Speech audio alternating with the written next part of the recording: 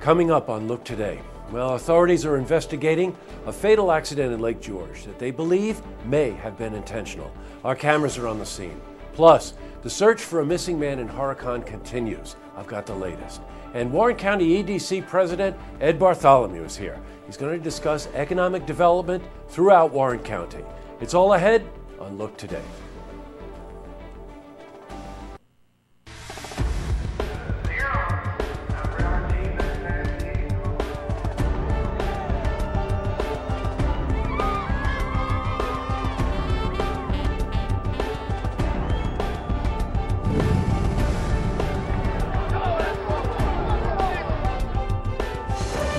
Welcome everyone and happy Friday.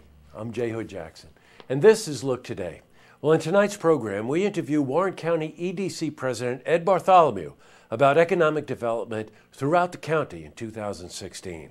And I interview Executive Director of the Lake George Land Conservancy, Jamie Brown, about keeping land protected.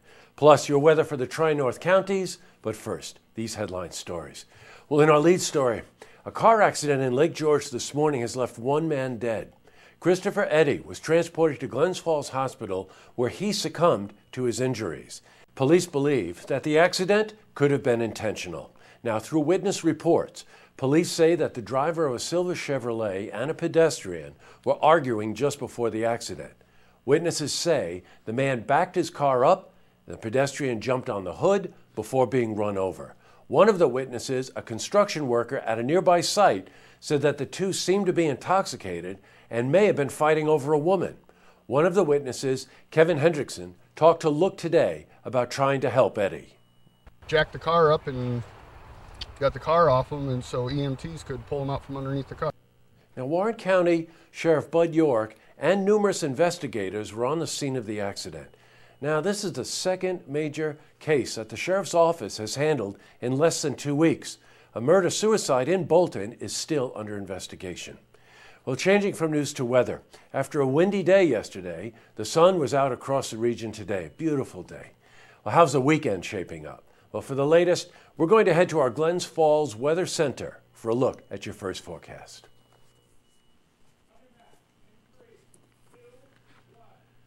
Well, back to the news, and the latest on a story we've been covering all week. The search for an 82-year-old man, Thomas Messick, continues in the town of Horicon.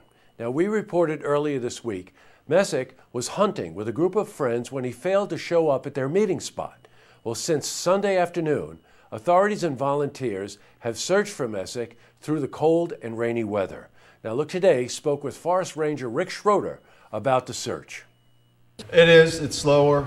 Obviously, some of the areas are extremely wet to start with, and then the rain adds to it.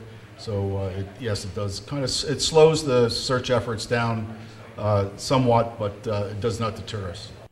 The DEC plans to coordinate searches throughout the weekend and is asking anyone with training in basic wilderness search skills to attend a briefing at the Horicon Fire Department tomorrow morning.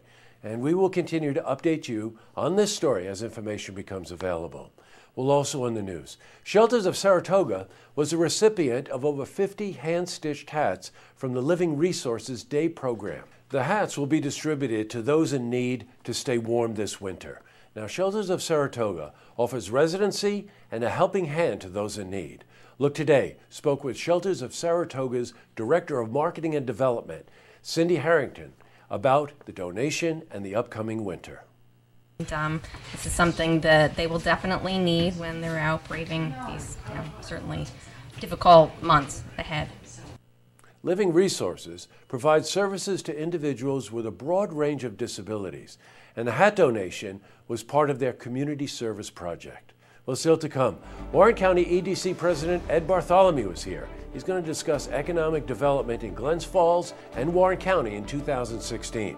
Plus, Lake George Land Conservancy Executive Director Jamie Brown is here, and he's going to discuss land conservation.